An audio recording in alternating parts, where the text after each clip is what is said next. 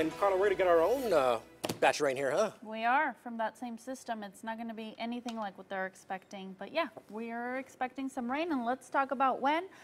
First, let's talk about that steady stream of moisture you see there off the west coast and into northern Nevada, just dumping buckets of rain over that area. Now, here we go a little bit farther to the Pacific Northwest. There's that storm that's going to be moving in and bringing additional showers into those areas and also going to kick in the moisture in our direction. But this is a very large, very organized storm. So we're going to have to keep an eye on it, not only, again, for our area, but for northern Nevada.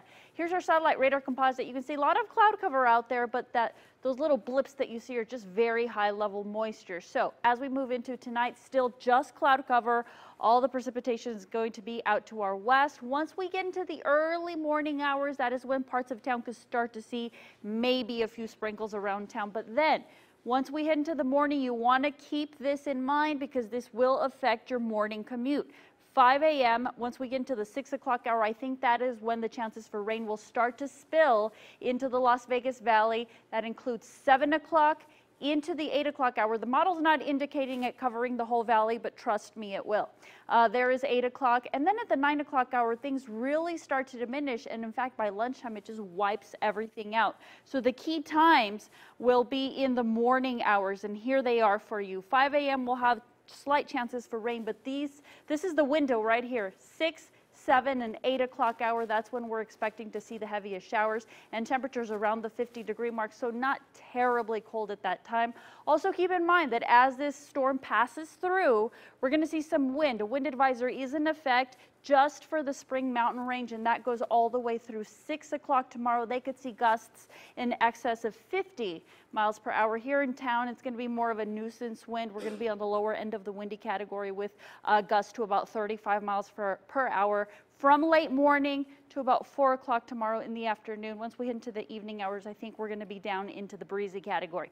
49 overnight, so quite mild for this time of year. 48 in Anthem, 49 in Henderson as well. Then as we head to tomorrow, temperatures actually won't be quite as bad. We're going to see a clearing of those clouds as we head into the afternoon hours. So here's your 13 First Alert 7-day planner. A lot to talk about.